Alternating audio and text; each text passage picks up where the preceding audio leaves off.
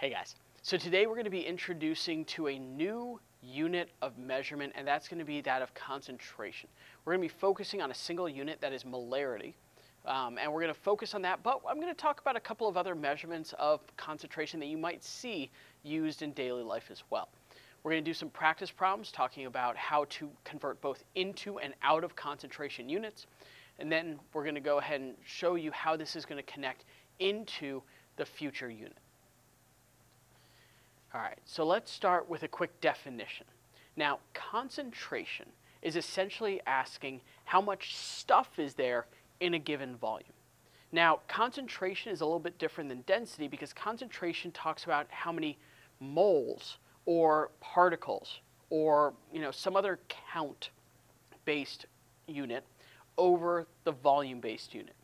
So when we're looking at concentration, the unit that we care about most often is called molarity. Molarity is represented with a capital M and is equal to the number of moles per liter. So when we look at molarity, we have a unit now. We have moles per liter, or again, like I said, oftentimes you're going to see this as simply a capital M. So if we say something is 1 molar, it has 1 mole in every liter. If something is 6 molar, it is 6 moles for every liter. So let's take a look at how we can make this unit functionally important in terms of both solutions, but also when we get into talking about solution stoichiometry. So let's take a look at how we can get from moles and liters into molarity. This is a fairly simple setup, because we know molarity is moles per liter, so all we have to do is take the number of moles of sulfuric acid, 1.724, and divide it by the number of liters, 2.5.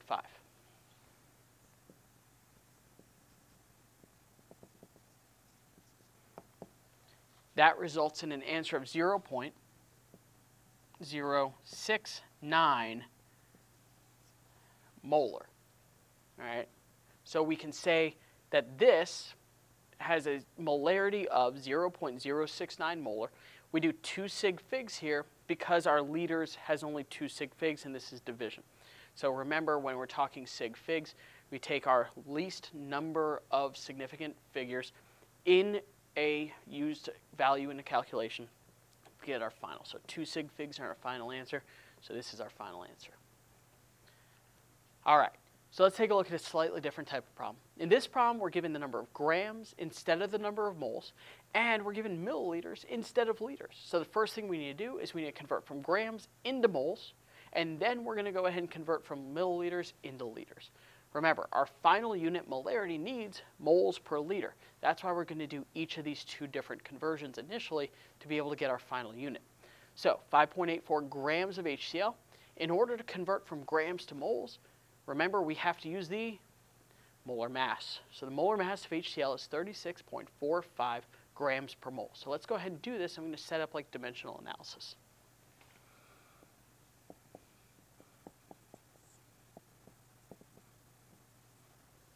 Now, we're going to cancel our grams of HCl. We're in moles of HCl, and we end up with a unit of 0.16 moles of HCl. We need to then go from 100 milliliters to liters. You can do this in your head, but we can also do this just as a quick dimensional analysis setup. We end up with 0.1 liter. Now remember, our final unit needs to be moles per liter. So we take our number of moles, 0.16, divide it by the number of liters, and we end up with a value of 1.6 molar.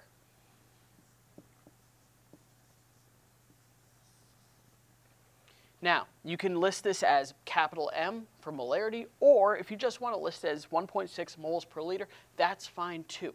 Either reporting method works just as well as each other. All right, for this next problem, I want you to try it on your own. Take a few seconds, pause the video if you need to. If you get an answer or get stuck, go ahead and unpause the video. In this case, I'm asking you to find the molarity of 0.0010 grams of aluminum chloride dissolved in 50 milliliters of water. So like I said, go ahead and pause the video if you need to, take a second, solve, and when you're done, go ahead and unpause the video. We'll work through it together.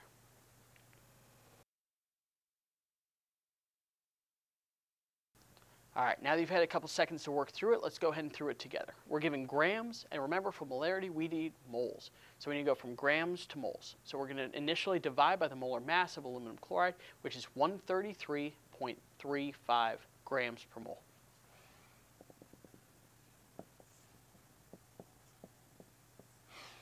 Now, we've canceled grams, we're in moles of aluminum chloride.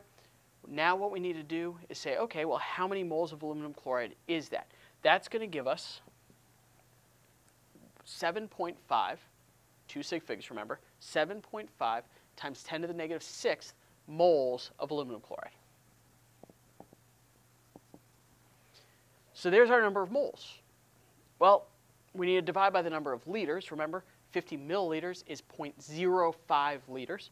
So we're going to divide this by 0.05.